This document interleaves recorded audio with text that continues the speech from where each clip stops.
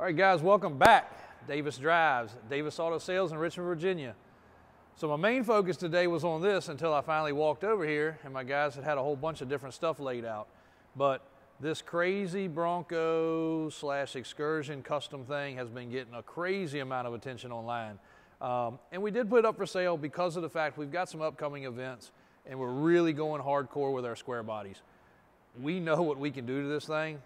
We can make it look like our cool Suburban over there, which is getting some maintenance done so that it will be ready for one of the upcoming events. But this thing right here, we could make it just as cool and nasty, but we don't have the time. So without being stingy and without throwing it in the back 40 with 100 other vehicles, it is for sale. So if you go to our website, davisautosales.com or davis4x4.com, it is on there. But this is a 5-door. A lot of people have questioned that. It is barn doors in the back. Just like the Suburban, it's a barn door rear.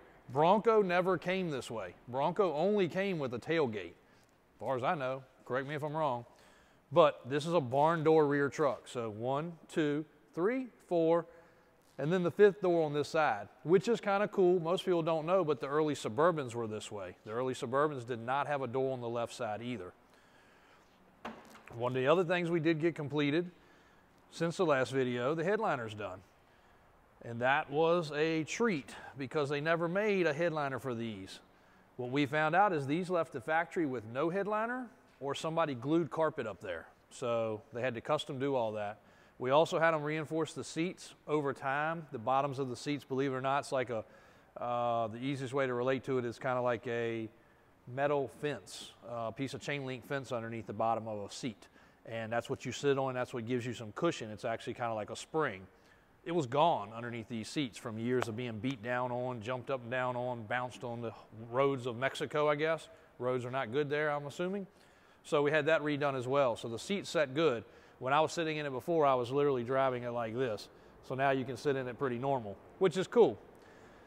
Tires are on it, service is done, inspection's done. We did all the safety stuff. We replaced the broken glass. Depending on how long you've been following us, we've done a fair amount of stuff to this. We also had to source a steering box, which was a disaster because there is something slightly different, which would have been something we had to do also if we went four-wheel drive conversion. But this thing's turned out pretty cool. But I came over here and I didn't realize, as you'll see looking around the showroom, we've got a pretty good example of everything in here right now. We're damn near out of square bodies. We got a couple in the works. We got a couple we're working on. I just picked up 2 cherry mint Suburbans, one of which I'm going to pretty much do my own thing to and put it up huge, and it's going to be kind of a family ride, but like anything, it'll be for sale, but it's going to be a monster, so stay tuned for that. It's a grandpa stock, got it from a 70-year-old man yesterday. The Grand Wagoneer, which we finished up for a customer for a build, and he's traded it in for a boat. So this thing's up and available and really sweet.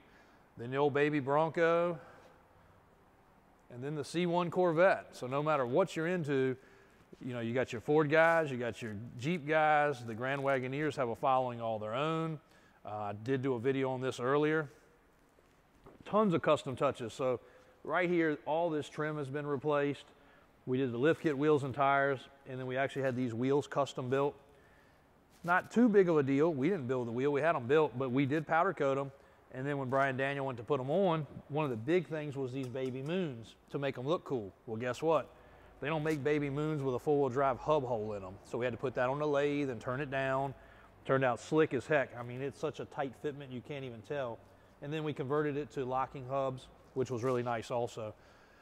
33s, 4 inches, all new springs, bushings, shocks, sway bars. They even made a custom track bar bracket on it. So that thing is sweet. The guy loved it. It's just he didn't have room for everything, so he wanted to put the boat in his garage, and this couldn't stay. C1 Corvette. That's been a great car. We've had it around for a little while. It was actually up on the triple stack racks and kind of got forgotten about. We had a customer call, loved it, got him all the pictures and videos, and that thing's getting ready to ship out. I think it's headed to Ohio, if I remember correctly. And we've just been dropping some decent little content here and there. The Sherp 7.3, this square body we did a video on, and then we just did a video with the SSR, so if you haven't seen that yet, most people, even Christian behind the camera, didn't realize these are convertibles. That's a power push button convertible top on these, so literally does all the work for you, and you get the best of a pickup truck and a convertible and a semi-sports car, whatever you want to call it, all in one. So hope you guys enjoyed. Stay tuned. Just really wanted to bring you something on this 5-door, quote unquote, Ford Bronco Excursion, whatever you want to call it. And if you're interested, up for sale. If you're not, we're going to make it to where you're going to drool about it, just like that one that everybody thought was kind of homely and ugly at one time. It darn sure is not anymore. So thank you guys. I appreciate the support. The building's coming together. You can see our signs in the background. You can see our octagon lighting's finally in. We've been working hard over here to get this to be a really clean, uninterrupted spot to do videos. Across the street, I cannot get away from the phone, a customer, somebody stopping in. We literally had to lock the door the other day just for us to finish a 5-minute video because people stopping in, needing to talk, having questions, which is what we're here for. But we want to be able to bring you guys this content, and that was one of the purposes of this building. So glad it's finished. Stay tuned. Keep watching. Keep subscribing.